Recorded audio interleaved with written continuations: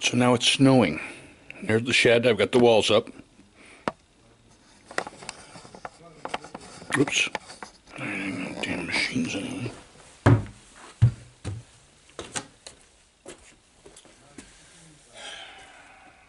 Wednesday I ran out of wood.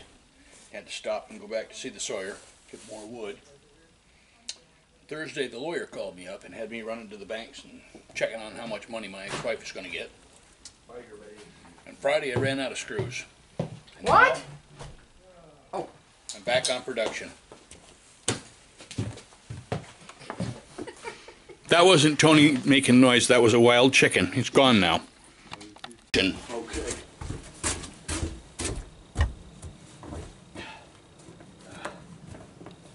God damn it, that's the third time that fell off today. Where's my stapler? Right here. Right, thanks. Okay, good. Oh! Oh! It won't fall off, I guess. Alrighty. It's 6 degrees outside. I'm not doing this. And I'm going to show you something else, just a second. These are all deer tracks, where the deer have stepped in the snow. See, he's dragging his feet here, walking slow, casual. Okay, 6 degrees. There's some deer pee. There's like a whole herd of these guys walking around this yard in their bare feet. And I'm too cold to work.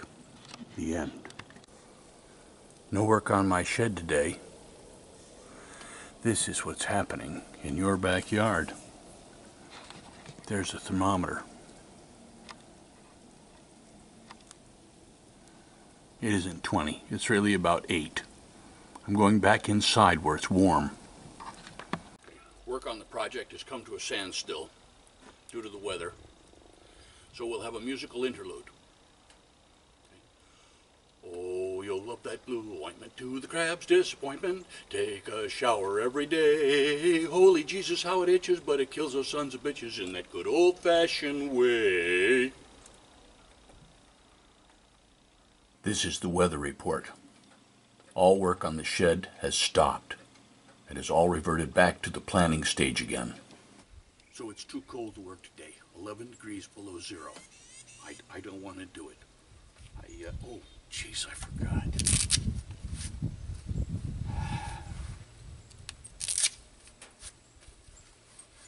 Wearing camouflage, you can't see me. Look for my hands. See? You'll see my hands moving around. It's like a space movie where I'm just almost invisible. This camo is good stuff, and it's also on sale. I'd buy an elephant on sale and worry about feeding him later if it was a good enough price. On a day like this, I'm thinking about how the mosquitoes are able to live through this and attack me in the summer.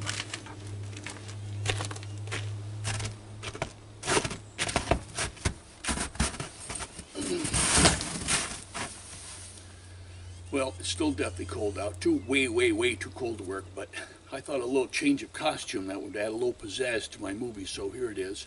And this is about as long as I can take it out here. Oh my God.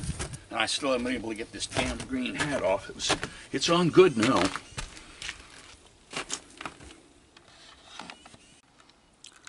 Work on the shed today will again be suspended based on the witch's tit factor. This climate change has me thinking. Now, first off, the smart people said it was going to get really hot. Florida was supposed to be underwater by now. It's not. You know, like -20 when I went outside this morning. I'm kind of cheering on for global warming, but it never happened. Then there's global cooling. We're all going to freeze to death. Hottest summer in 150 years. Next thing they came up with was climate change, which isn't even a guess. 2 wrong guesses and a statement of fact. The weather's going to change. Yeah, we're pretty sure of that. We're pretty sure of that already. So I'll tell you what I think. I think first off, those smart people are not nearly as smart as they're telling us.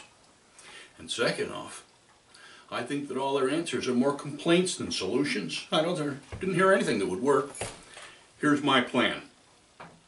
We go out and we dig these shallow ponds, 20, 30 feet deep, maybe 40 feet deep, who knows, out in the Midwest by the croplands. We run all the ditches, maybe a few pipes, maybe a few pumps, so that when there's a flood, we fill it up. And right underneath that is the Agilis Aquifer. About 75 feet down, we just let all that water soak down into the ground when there's a flood. Protect our croplands and roads and towns and so on, pets. Birds don't mind, they fly away. And then, when there's a drought, pump that water right back up out of the ground. Now, the politicians have the people so afraid that they're going to cook to death or they're going to freeze to death. It's just that much further to convince them that they might drown or go without water. Right behind me is the shed. I just put in the rafters and sorry, I forgot I'm wearing camouflage. You can't see me. Look for my hands. I'll be moving my hands so you can see where I am. Yep. And so anyway, I'm this far on this shed. I'm going to put up the little side beams and then I'm going to put that plastic on. We'll see, the weather permitting. And I like this hat a lot, but I haven't been able to get it off my head for days. This is me up here working on the roof. And doing pretty good so far. And could you see my head? Yeah, I got that hat off finally. I used to weigh 240 pounds. Really, really fat. People would say, don't eat any more pasta. And then other people would say, don't drink any alcohol. And then other people would say, eat only cow things. And other people would say, never touch pork. And here's the solution. Quit putting the goddamn food down your neck. This is how I looked. And this is the Herculean sex object you see today. It's 45 degrees out today. Very warm. It's raining. I can't work on my shed. And I take this as a personal message from God. And the message is, piss on you. Now it occurred to me that somebody might actually be watching this video to see how a shed is built. Okay, you need this. The big L thing. Okay, there's the L thing. Okay, here's how it works. You get out your magic marker. One side against that board, put the other side. There's a straight line. Let's say you got a 412 roof. There's 4. There's 12. There's my straight line. There's my 12. 12 is on the straight line. 4 is over there. Get it exactly right. That's the angle of a rafter on a 412 roof. The rest of it's pretty simple. Cut up the boards, nail it together. Oh, and by the way, your friends always find fault with your work. So work has slowed down. This is February. It's Vermont.